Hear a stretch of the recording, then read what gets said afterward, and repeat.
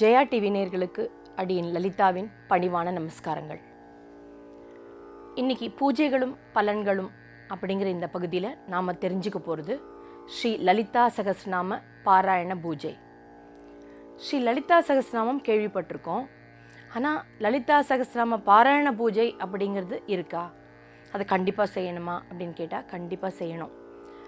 பாராயணம் அப்படிங்கிறது எல்லா இடத்துலையும் எல்லா கோவில்கள்லேயும் செய்கிறாங்க. ஆனால் இந்த பாராயணத்தை முறைப்படி பூஜையாக எப்படி அதில் கொண்டு வருது அப்படிங்கிறது தான் இப்போ நம்ம தெரிஞ்சுக்க போகிறோம்.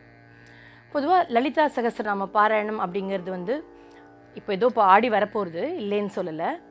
ஆடி மாதத்தில் மட்டும் பண்ணுற பாராயண பூஜை கிடையாது. எல்லா நாட்கள்லையுமே பண்ணலாம். செவ்வாய், வெள்ளி, பௌர்ணமி, அமாவாசை, பிரதமை, சதுர்தசி, சதுர்த்தி அப்படின்னு ஒரு மாதங்களில் வர இந்த முக்கியமான நாட்கள் எல்லாம் செய்யலாம். அதையும் தாண்டி இப்போ வரப்போகிற ஆடி அப்படின்னு பார்த்தோம் அப்படின்னு கேட்டோம்னா, ஆடி மாதம் தமிழ்நாட்டுக்கு மட்டும் இல்லை, நம்மளோட மொத்த இந்தியாவை எடுத்துட்டோம் அப்படின்னா ஒவ்வொரு மாநிலத்துக்கும் அந்த மாநில வழக்கப்படி அப்படிங்கிறதையும் தாண்டி ஒவ்வொருத்தரோட குல வழக்கப்படி இந்த அம்மன் பூஜை அப்படிங்கிறது ஒரு பெரிய இடம் வகிக்கிறது அப்படின்னே சொல்லலாம்.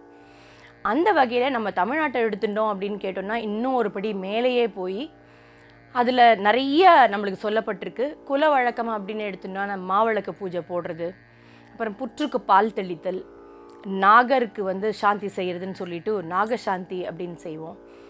அதற்கப்புறமா பார்த்தோன்னா கோவில்களில் பூமிதி, பொங்கல் வைக்கிறது அப்படின்னு ஒவ்வொருத்தருக்கும் ஒரு குல வழக்கம் இருக்கும்.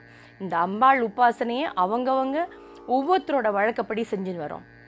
ஆனால் இது ஒரு பக்கம். இன்னொரு பக்கம் பார்த்தோம் அப்படின்னு கேட்டோம்னா கோவில்களில் விளக்கு பூஜை அப்படின்னு சொல்லிட்டு கோவில்கள்லேயே சமஷ்டியாக எல்லாரும் சேர்ந்து இந்த விளக்கு பூஜையை செய்கிறது வழக்கம். அப்படி அந்த விளக்கு பூஜையை செய்யும்போது என்ன பண்ணுவாங்க அப்படின்னு கேட்டோம்னா, இந்த லலிதா சகஸ்ரநாமத்துலேருந்து 1000 நாமாவளிகளை எடுத்து அந்த ஒரு நாமாவளிக்கும் சொல்லி பூஜை பண்ணி இந்த விளக்கு பூஜையை செய்கிறது வழக்கம்.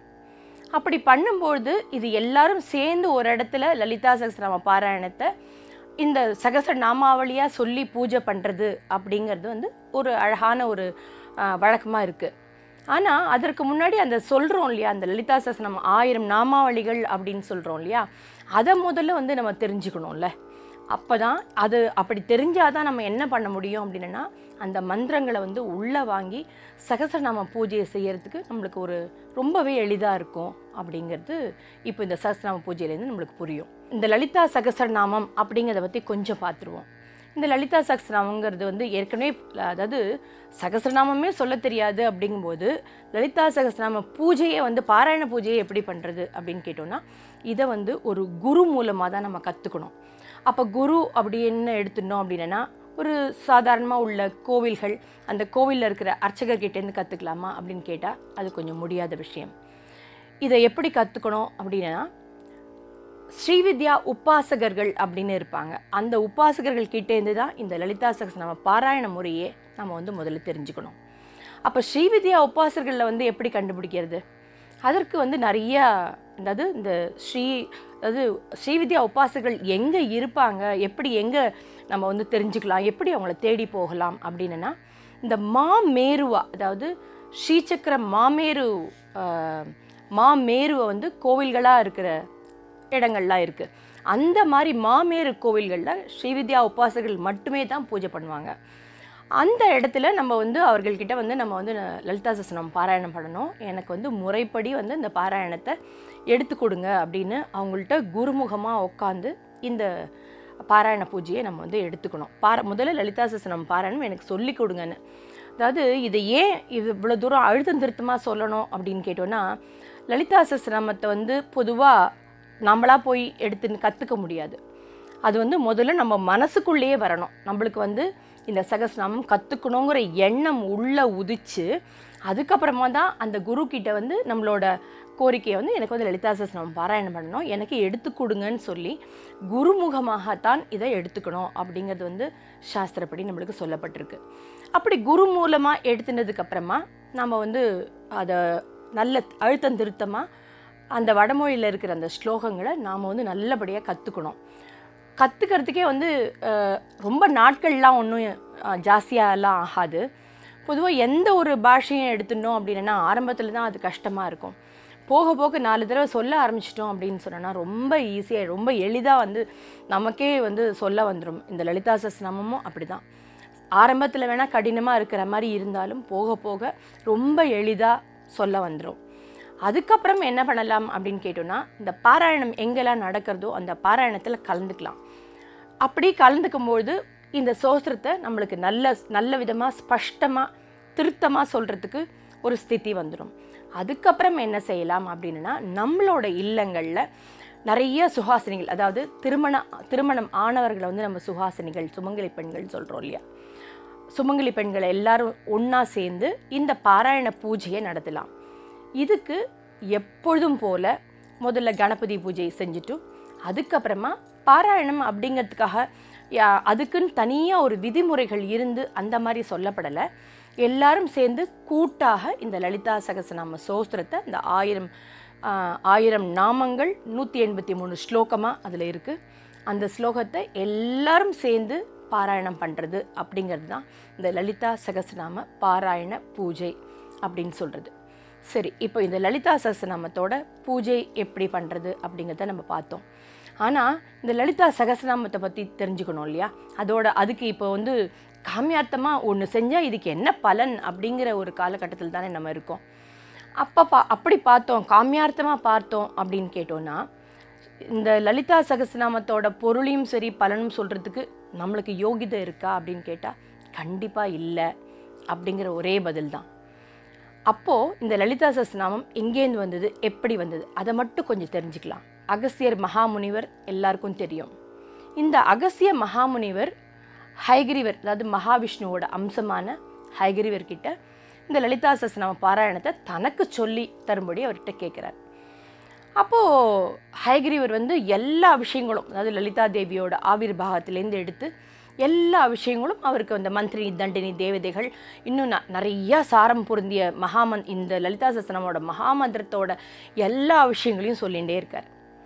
ஒரு நிலைக்கு வந்தபோது அகஸ்தியர் கேட்குறார், நீங்கள் எல்லாத்தையும் சொல்லிட்டீங்க, நான் இல்லைன்னு சொல்லலை, ஆனால் எனக்கு ஏன் இன்னும் லலிதா சஹஸ்ரநாமம் இந்த சோஸ்திரம் அதை பற்றி நீங்கள் சொல்லவே இல்லையே, சொல்லித்தரவே இல்லையே, சொல்லவே ஆரம்பிக்கலையே அப்படின்னு கேட்குறார்.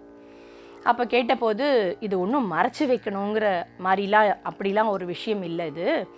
ஆனால் இப்போ நீ கேட்ட இல்லையா, எனக்கு வந்து இன்னும் லலிதா சஹஸ்ரநாமத்தை பற்றி சொல்லலையே, அந்த சோஸ்திரத்தை எனக்கு எடுத்து சொல்லுங்கன்னு இப்படி கேட்கணும் அப்படிங்கிறார் ஹயகிரீவர்.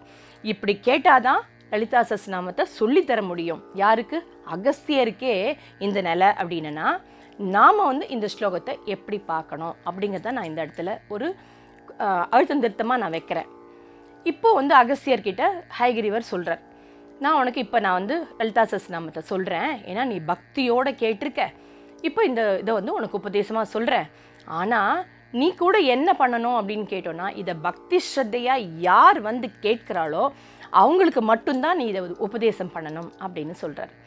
அதோடு இல்லாமல் வஞ்சகன், துஷ்டன், இல்லை இந்த ஸ்லோகத்து மேலே எனக்கு நம்பிக்கையே இல்லைன்னு ஒரு பேசுகிறவர் இருந்தான்னா கண்டிப்பாக இந்த ஸ்லோகத்தை நீ சொல்லவே வேண்டாம் அப்படின்னு அவருக்கு வந்து ஒரு கோரிக்கையை வச்சுடுறார்.